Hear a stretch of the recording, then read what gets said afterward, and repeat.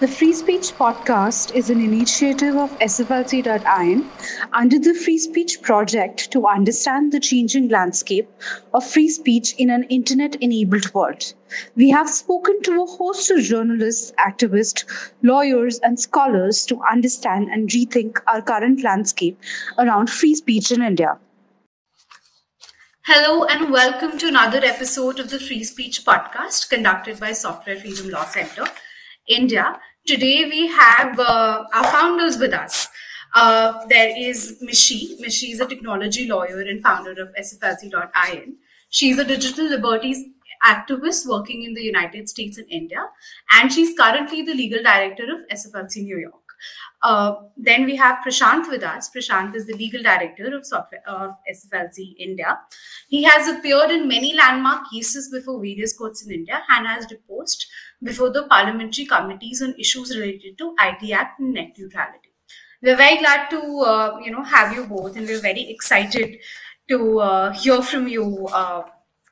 What do you think about the state of free speech in India? The reason why we're hosting this podcast is because we believe that there needs to be an entire reimagination, if not a complete rethink, on free speech laws in India. And we believe that this podcast is going to be helpful. So my first question to you is that, do you think that we need a very urgent rethink of free speech laws in India? If yes, what will be the ideal process to follow it? And who should be the stakeholders in this process? Mishi, I would like to go to you first, and then Prashant, you can take over. Sure. Thank you for having me here. And I think it's touching the hope you express, which comes from the naivete as well as optimism only of the youth. I think we've done it so far along that perhaps we have more cynicism. But considering that you think that the podcast is going to help for a rethink of entire jurisprudence, I'm very touched about that. And I hope it does. I just would think is that it's mostly about why we wanted to do this is because without the free speech right, my view always has been all other fundamental rights, like the right to vote, right to assembly, would just wither and die. And if one doesn't protect that, then what exactly is there to protect? I think it's also about if you have a voice, it can be used for various purposes. And if it is used to get others' voice out as well, we would think that our work is done here. Those with unpopular political ideas have always borne the brunt of government repression. And it doesn't matter where you are in the world, we are watching it right now as it plays out in the geopolitics as well, that saying your own truth, especially in the age of disinformation and misinformation, is a big challenge here. You asked about whether we need a rethink of these laws in India, an entire rethink. I think the case which we did, Prashant and I together, Shreya Singhal versus Union of India, in which the Supreme Court said that when it comes to democracy, liberty of thought and expression is a cardinal value that is paramount significance under our constitutional scheme. Unfortunately, a lot of our Supreme Court judgments just stay that, great judgments, because everything does not travel and trickle down to the police station. And I'm sure that you've already covered, and I don't want to repeat what your listeners or viewers may already have heard many a times about this judgment, very interesting one, Kedarnath, which Supreme Court keeps saying that we've already told you how to tackle sedition cases, and the political masters of our country as well as the police keeps telling them that we don't know what you're talking about. We're just going to put people behind jail and make their life completely miserable, even if many of those people would be acquitted at the end of the process. But we're going to make their life miserable just because they either raised a slogan or said something which they don't like.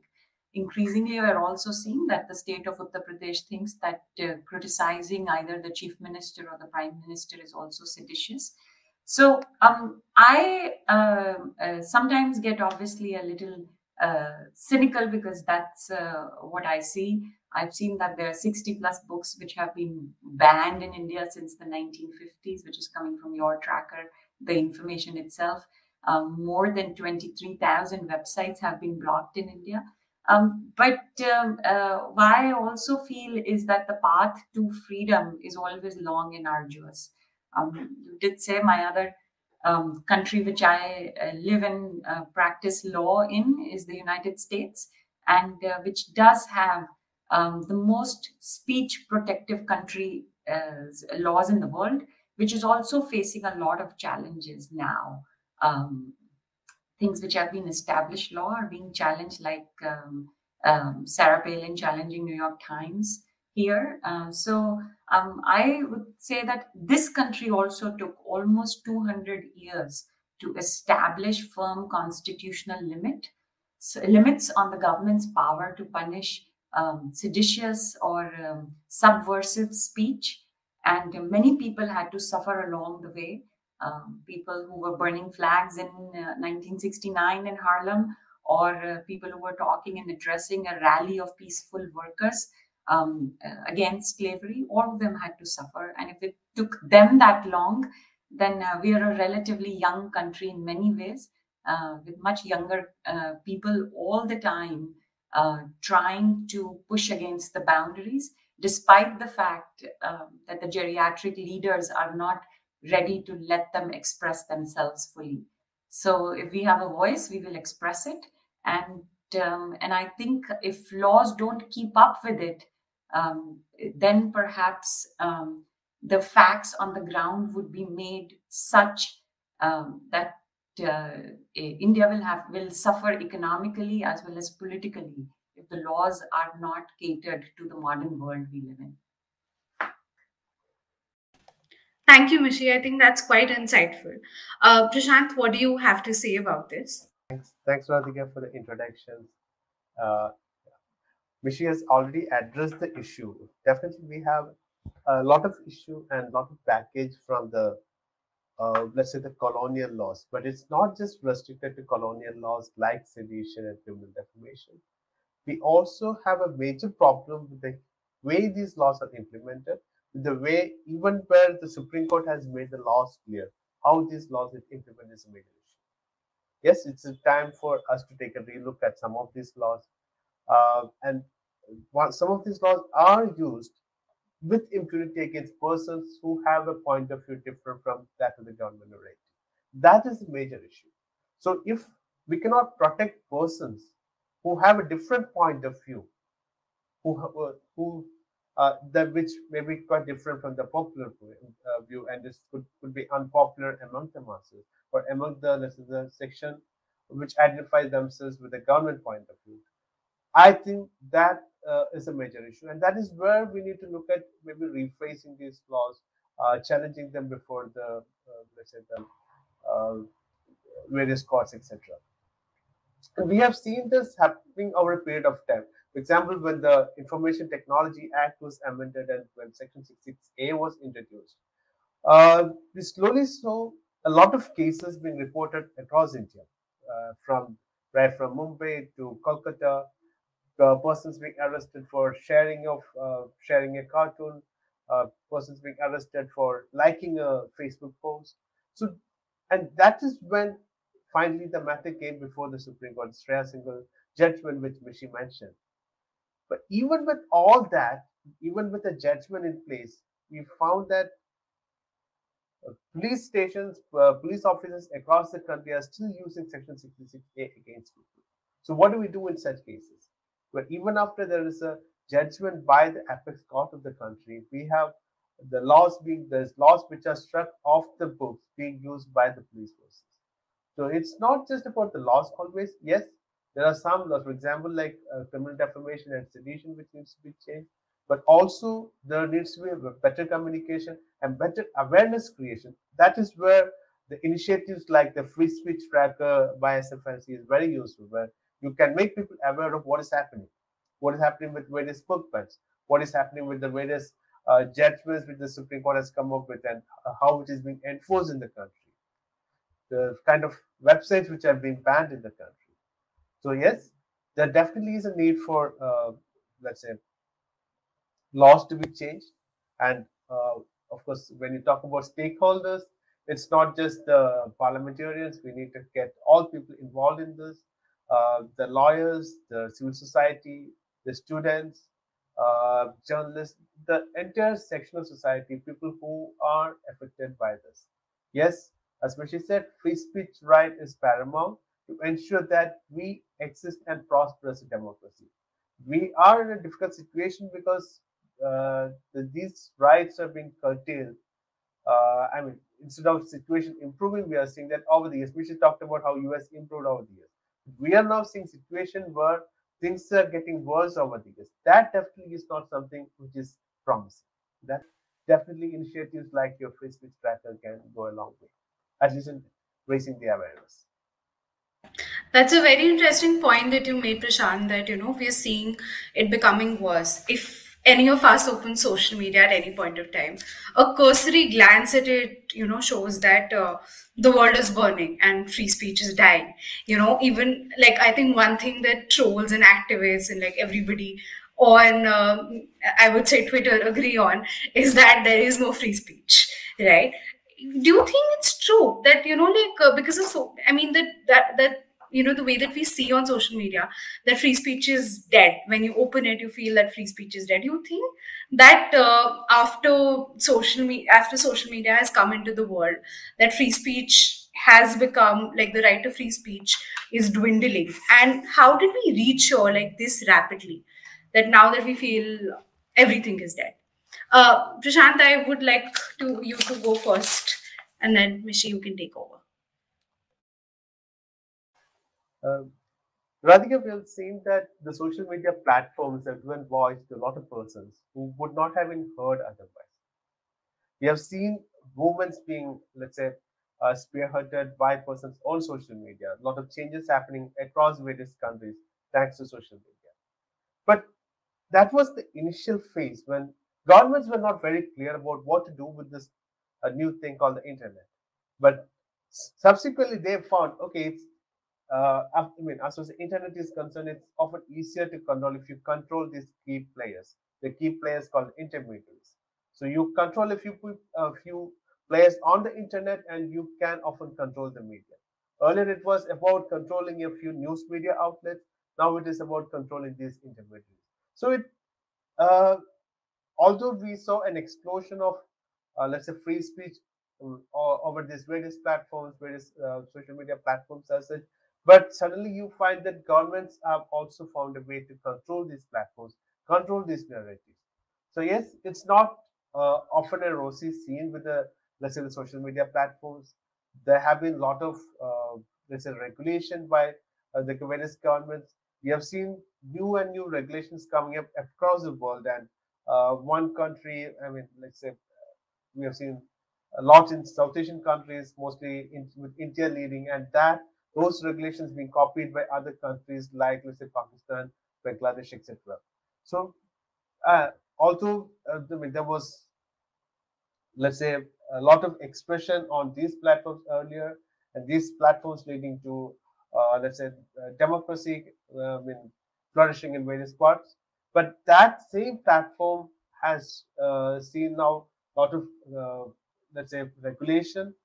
There's also a lot of hate speech where, uh, let's say, this good speech gets countered often by hate speech, and the speech which is important for democracy, which is important for people to express themselves, that speech being countered by hate speech. And there being often no avenues to restrict this kind of hate speech on these platforms. Right. Mishi, do you think that freedom of speech and expression is dying a quick and sudden death? Well, I hope not. And I think there's a little bit of division. I'm going to make a The way we've traditionally understood free speech and expression and right to free speech and expression is something which is again enforceable against state actors. So there is a government, and it has a lot of power. It has the police, it has everybody else, and it uses that power to manage information. Who says what people um, watch, what kind of information they receive. We are talking today in the midst of a crisis, like the world thought that we were beyond, but we've seen an aggressive country now challenging the sovereignty of another country, and the Russians watching a completely different reality in their part of the world, on television, on internet, and various ways. If they don't have access to independent resources, then the Russian government has created a parallel in a way that their information is completely different from what reality is on the ground. So one is always the state, what it shows and what it controls, and how it uses its state machinery to punish people for expression of certain ideas. And history teaches us that the first target of government repression is never the last target. If we do not come to the defense of free speech rights of the most unpopular among us, and even if their views are antithetical to the very freedom free speech stands for, then no one's liberty is secure. The second part is this proxy thing about because social media, Prasanth rightly said, that gave voices to the unvoiced. And if I have a voice, I should be allowed to use it. But that also meant that everybody, the chatter of the street, is now for everyone's consumption online. And people have confused a bunch of things. People have confused the right to free speech to mean that they can say whatever they want, to harass people, to express themselves in words which people one to one in person may not actually use, no matter how much hatred they have for each other, which has also amplified a lot of hatred in the world. Now, whether that is free speech and expression um, uh, is is usually misunderstood to be the same right when it's not. This is people just talking, and nobody has a right to free speech to harass me or say things to me or talk to me. I'm not a state, and I have no obligation to listen to any kind of things which people want to say. And the third thing which I would say is that the which used to be heckler's veto or the crowd censoring, but which has now led to something I'm going to say which is not very popular, is the cancel culture, because that also has various interpretations. Now, some of it is very well deserved, because there have been people in power who have been occupying places in power and then using that power to really against minorities, against people who deserve the same rights as anyone else does. However, we have become such sticklers to what is said, to words, that we just don't want to even look at those words in any context. And we don't want to give people a right to be forgiven, to reinvent themselves. I made a lot of mistakes when I was young, when I was in college. I think the most education I got was in the debating teams, in the moot courts, around the canteens, fighting with my friends, standing for all the wrong ideas. And I actually feel that perhaps that's a good thing that that time friends of mine were not making a video, or I was not making a video of other friends if their opinions were unpopular, I would say. So I would say that it's also, when you look at social media, there are so much of conflation of issues, and idea that if I stop somebody or somebody's content is taken down by the platform, all of these are free speech rights, which they're actually not. There's a way to talk, there's a way to discuss, and it must follow the boundaries of just basic social interaction and etiquettes, which many of the people who are rightly called as trolls cross. There are politically motivated trolls who want to just drown certain voices, and who indulge in online harassment as a form of censorship. So I will say that as there has been amplification of more voices in speech online, there also has been censorship. But to call it all a First Amendment for free speech, which is 191A in our constitution, or First Amendment in the US issue, I think that's stretching it a little too much, or perhaps conflating a bunch of ideas, because we all like simplicity. But hard things are hard, and so is this. Um, I do see that because everybody gets to speak, uh, there will be popular as well as unpopular ideas, both on rights as well. But to answer your initial question, I don't think that it's dead. It looks like that. The world is burning for sure, for a variety of reasons. And sometimes it seems that these free speech rights maybe perhaps a small thing in comparison to the larger issues we are facing. But then, as I earlier said, in fact, without this right, everything else withers away, because even people who try to bring attention to the larger issues use the same platforms to express themselves. Right, as you said that there are no easy solution. It's a hard problem. The next question is my favorite, and I ask this to all of our guests. The next question is: do you think that free speech rights in an internet-enabled world need to be absolute, like the First Amendment, or do we still need reasonable restrictions? Mishi, please go first. Then we'll, I think, move to Prashant.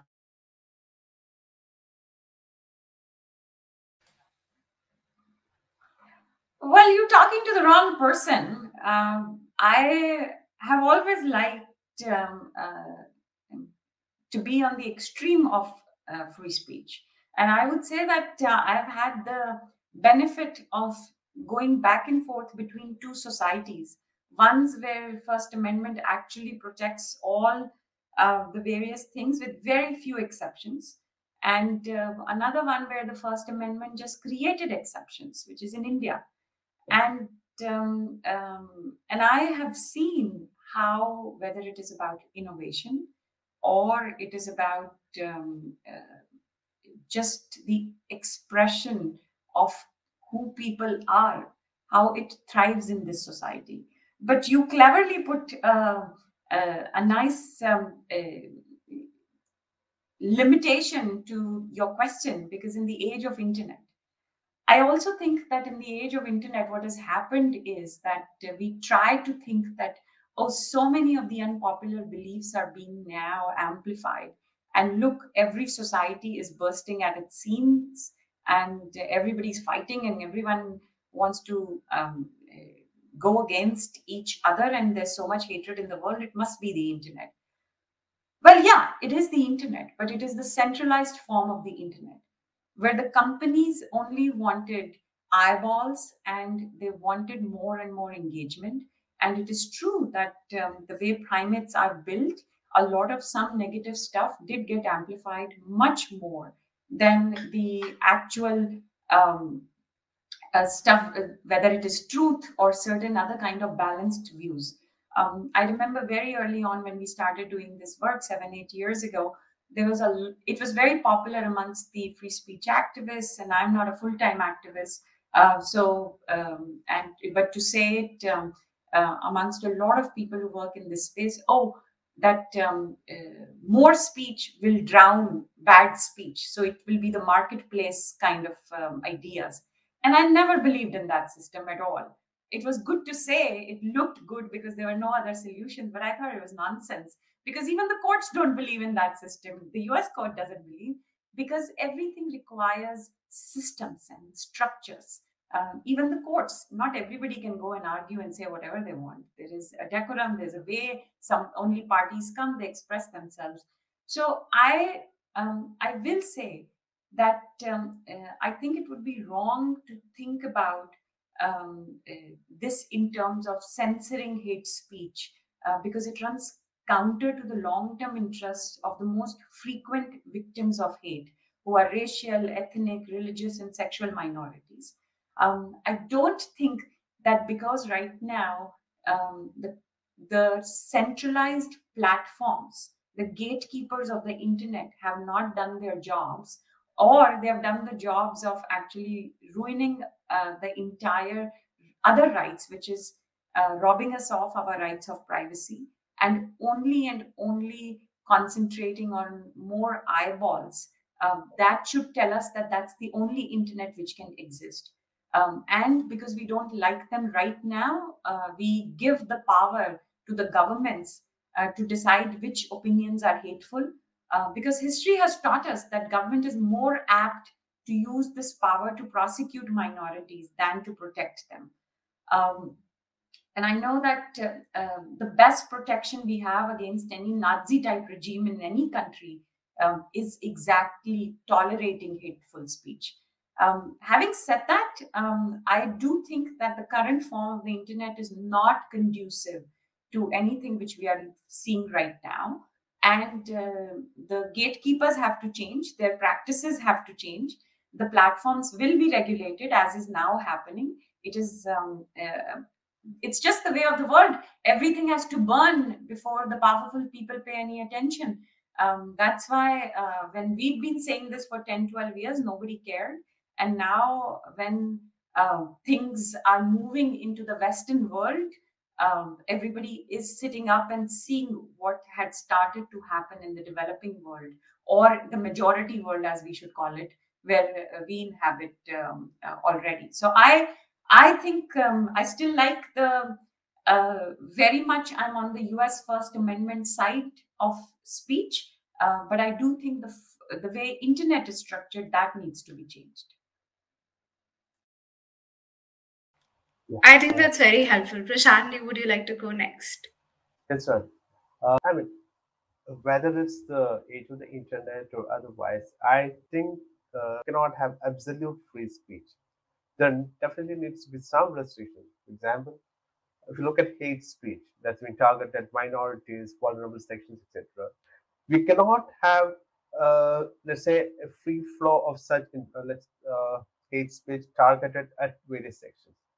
Since such hate speech on these platforms will also have real world consequences, like the way we have seen in Myanmar and way we are seeing in our own country now. So unless there is some kind of restrictions on this hate speech being peddled on media, definitely it could be problematic. To give a personal example, when I was in college, it was like I would say the pre-internet era, maybe. Uh, we could often see this pamphlets being distributed by the various, I would say, the right-wing groups, the fundamentalist groups, etc. And that was in this hush-hush tones. I mean, you hardly get to see them in public. But now what you find is that kind of information that used to be shared in a very clandestine way, using pamphlets, etc., is now shared on WhatsApp groups, on family WhatsApp groups, and it is accepted. So you can communicate speech which is definitely hate speech on these platforms without any fear of repercussions, without any fear of any legal actions, even sometimes. So that is problematic. So when this gets normalized, when hate speech gets normalized, definitely this is going to have real world consequences. And that is something that we need to be careful about. So it's not about just something on social media, something on Facebook, something on WhatsApp. This definitely will have a let's say effect on the real world where people could be attacked, sections of communities could be targeted. Definitely, we cannot turn a blind eye to such information, such messages being posted on social media. So I believe there should be restrictions when it comes to such media, such Who will hate speech enforce these abuse. restrictions? The government? See, again, when it came to intermediaries earlier, there were this kind of pipes which would, let's say, transmit information from one part to another. So these were like dump pipes. Like, so I think the intermediaries, their roles have changed a lot. And like you mentioned earlier, when it is in their benefit to make sure that the negative speech gets more attention, more eyeballs. And when it is in their interest to do that, definitely it is also their obligations to have some control on such content, which could lead to, as I said earlier, real world consequences. This kind of hate speech, definitely it is on the intermediates also to control them, not just the law enforcement agencies or the government. That's why I would like to work with Prasanth, because we don't agree on everything. Um, um, I would say that he raises the right problem, but I don't think that the solution is the right solution here, because in the context that we are talking about, I don't think that free speech prevents punishing conduct that intimidates, harasses, or threatens anybody. Threatening phone calls are not constitutionally protected, and even under the First Amendment, which is very wide. But I will say, when we say some limits have to happen, generally the job, if you don't assign anybody, then nobody does that job. And when you assign that job, generally it falls on the government. And in India, at least our tendency is whatever the government is doing, they must have thought about certain things. Unfortunately, right now they've only thought about whatever politically it works for one side, and it doesn't matter which political party is in power. And if it works for their side, Mr. Sibal had started to saying by things which were unflattering about Gandhi family, and they had to be censored in the Congress regime. In the BJP regime, we see a completely different side, and it is about if you say anything about a chief minister who's affiliated to the party, or the prime minister, that's where people want to go. And I'm not saying the people in power want to go, but now there are many proxies who would make sure that somebody suffers a very, in India, process is the punishment before one can get anywhere. We are seeing already even bail proceedings have become full-fledged trials, like the Delhi High Court one, which is going on for some time, for a student raising slogans. So my issue becomes is that when we say that some limitations have to happen, that job falls mostly on the government or its agencies and the people who are given the power to do that. I think my favorite thing, and this is where I find the most fun studying free speech and expression, is movies, as well as nowadays things which are available on OTT platforms. In India, as much as we like films and film stars and everybody, we also are very quick to get offended. And that's why we have a censor board instead of a central board of film certification. And you see, whether it is a suitable boy, which I did not ever understand why the objection was. And when I read, I'm like, the objection there is a Hindu woman is kissing a Muslim man with a temple in the background. The Sikhs get offended because, somebody is presented in a bad light in a certain way. The Muslims get offended because a Muslim person is represented in a bad way. Whether it is Leela or a Patal Lok, or one of my favorite things was that lipstick under a burqa has, it's too feminine. There are too many women in there. And all of these kind of things come up. And that's when people can see how what information they actually consume also is going to be decided by some person who has power given by the government and who come with their own biases, who can say this film is too lady oriented or too this or too that, etc. And then say that people are not allowed to express themselves in form of art, and people are not allowed to consume that in because the nanny state will decide. So I personally have a major issue with the entire set of laws where the government decides this is what people can do, can say, can eat, can wear, all of it, and um, uh, that includes all that is justified as a restriction on 19(1)(a) as well. So the only thing which I would say is that it is true that I would want the companies to do better in terms of takedown, in terms of trying to control what kind of content actually is circulating, and not allow them to pretend to hide behind free speech and expression, as they have tried to co-opt that argument all the time to say, don't make us the arbiters of the truth, but basically just make us the arbiters of uh, propagating content which gets us more eyeballs and more advertising revenue. I think if we take away the power of advertising, they will stop doing that as well. So again, these are all very complicated issues which work so much in tangent, so much. They seem tangential sometimes, but they're working in tandem with each other. You can't talk about defamation or sedition or free speech and expression or internet shutdowns or how women are treated. Um, all of it just in isolation with one another. And that's I think a perfect statement to which I can ask my next question. Day in and day out, we have new legislations which are pouring in, which are trying to regulate speech, and which I would say that go beyond the reasonable restrictions that are envisaged by the makers of our constitution. Do you think that in light of the changing times and especially of changing mediums, we need these new legislations, or are we moving towards excessive legislation, which will come down heavily on speech? Prashant, would you like to go first? Yeah, thanks. There's some cases where legislations are necessary, I would say.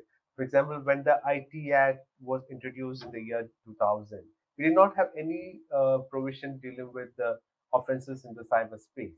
So definitely there was also need for having legal recognitions for electronic contract, e-commerce.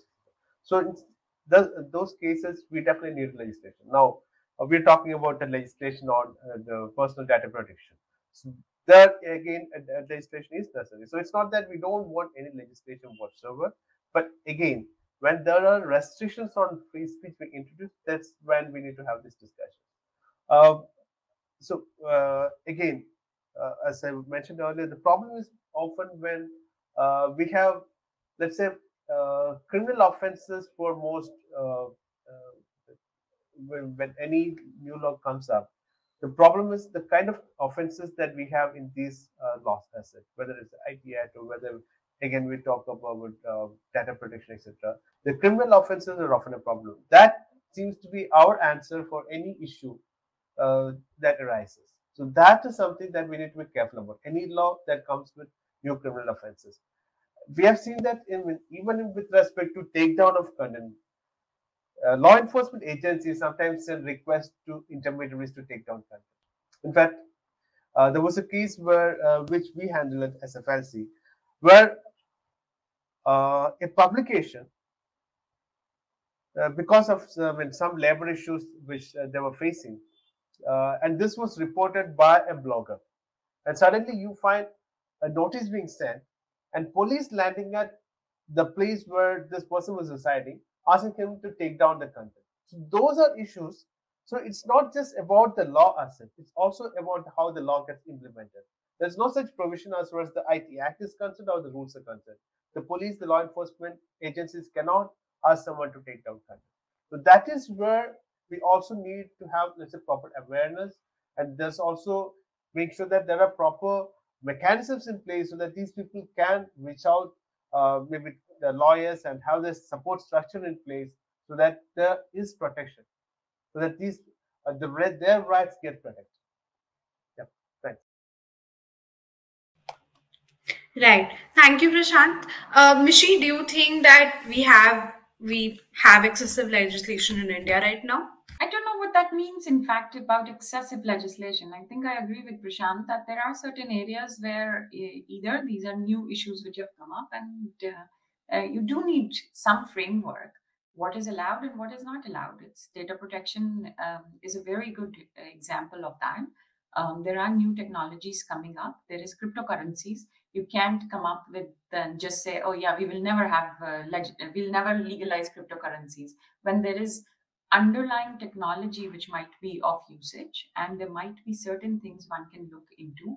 New businesses are being formed under that, and the way technology develops, there will be areas where there is a lot which is now being performed by software.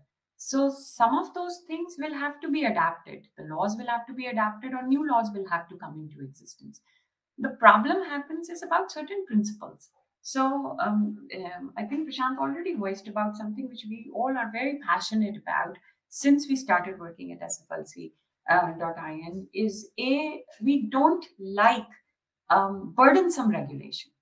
Now, the burdensome regulation, and I think this also comes from my experience between these two contrasting jurisdictions, is that India's favorite thing is always, and I think long ago, when after we got independence, somebody was sitting there, had a template, and there are 4 5 things they came up with, that when citing a law, read all laws and then make a mixture out of it.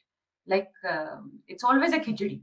You will see some provisions being lifted from the US law, some provisions from the UK law, Australia, Canada, everything. And every time they give the example of Dr. Ambedkar saying, oh, our fundamental rights came from such constitution, our directive principles came from the other institutions. Well, the Constituent Assembly spent a lot of time thinking why some things were important, and templates were important to them. Even in this case, I know that templates are very useful and important to look to another jurisdiction to see what have they done and what impact it has had. But what happens in our country is we just keep picking up sections from various places and think that we have now picked up all the best things, we would have come up with the best outcome. No, it doesn't happen that way, because everything has a context, everything has institutions, countries have their culture, countries have their society's way of doing certain things. So that shouldn't happen. The second principle I would say is that India must understand what is light-handed regulation. Businesses cannot exist in the way we do work in India. ORF just recently released a study about this large number of businessmen who have been behind bars for some smaller thing or the other, because our laws are such that when some offense happens, we quickly move it to jail time. Non-bailable offense, jail time, cognizable offense. That's what you will see all around. Instead of saying certain things can be handled through contractual damages, through tortious damages, you give damages to the person so that they can be brought to the same position as they were before all of this happened. But that doesn't work here in India. We quickly move to criminal work, then we get police involved. Our police does not follow even the basics of forensic collections. Many places, they're trying to take away people's phones and their devices and not follow what even our law of evidence expects them to follow. So I think we do have to move if we want to be as innovative.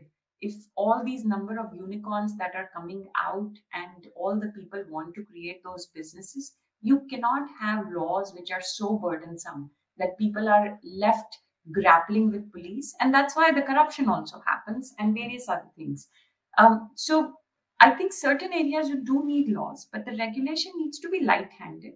It should be left to more arbitration, more contractual stuff. And the enforcement has to be much stricter. It is, Shreya Singhal was decided in 2015. 66A is off the books. Even now, we've seen police using that section in many parts of the country. Other organizations who work in our ecosystem had to go back to the Supreme Court to say, look, what's happening right now. The Kedarnath versus State of Bihar is a judgment of 1962, where the Supreme Court talks about how 124A, which is the sedition laws, how are they going to be used? And look where we are right now. I think the problem is about enforcement to a large extent. And even when the courts do their jobs, even when the lawyers do their jobs, I don't think it trickles down to the police, to the lower judiciary in the same way. And our public education on all of these issues is abysmal. We have made law like Latin was in Rome. We lawyers like only for it to be restricted to all the people who have gone to fancy law schools. Our even our media shows some nonsensical forms of law. I constantly look for things coming out of India, hoping against hope that they will use those platforms to educate people. Nobody does all this Bollywood drama of how police is handling stuff, or how we are relying only on one police officer's moral conscience. There should be systems, there should be processes which should work. People should be aware of their rights, and also it has to be light-handed. Every law does not need detailed rules and regulations to be drafted by bureaucrats and then to be enforced by them. I think that's where our Achilles heels is. Right. I think that's quite insightful. So I have a very tricky question for both of you, and this might have a difficult answer, but it's a question that I think our viewers would be most interested in. You know, we have spoken about the problems. We now have to focus on the solutions. So, if each of you can give me one solution on how do we fix the internet and make it conducive for freedom of expression without causing any harm. I know it's a difficult question, but I would give you a go. Mishi, you can have the last, you can go first, and then Prashant. I think decentralization. If you want one word answer, I think decentralization is going to address a lot of our problems. I have a problem now, whether you want to call it Web 3.0 or any other new buzzword in which the VCs want to put in their money, please go ahead and do that. But I do think decentralization is really going to help. I will say that if regulation has to happen, it has to come in form of competition law, in terms of actual privacy, protecting people, and also in terms of content moderation, where gatekeepers like few companies are not the breadwinners, and the government needs to get out of the business of free flow of information. And the rest is much harder, but decentralization is something which, as technologists, we definitely can do. And unfortunately, I will say I see moronic takes from a lot of people all the time. There are certain TV channels and journalists who have prime time bandwidth, who I have a very hard time when I watch them defending free speech and expression. But that's the hard part of standing up for free speech and expression, that you have to even defend them.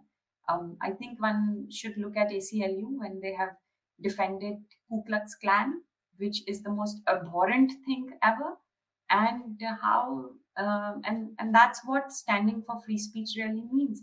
It's really aberrant ideas, because but there are technical solutions, and there are framework solutions. Get the competition law going, get the privacy laws going. So that's what I would think the answers would lead us to that direction.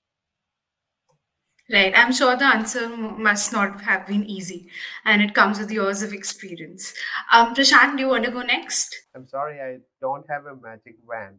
Wish I had to solve the whole issues with the internet. But yeah, so what Mishi suggested, definitely the way the internet was imagined initially was of a decentralized space where each this is a computer which connected is equally powerful. And we have a change from that situation to the place where we have all these big corporations, big servers deciding what you can say, what you cannot say in some cases. So yes, decentralization is a solution, but that won't address everything. For example, the problems with content moderation. That's going to say whether it's going to be decentralized. That's and if any platform or any, for example, something like a diaspora. Once you have more users coming in, you will have the same hate speech problems.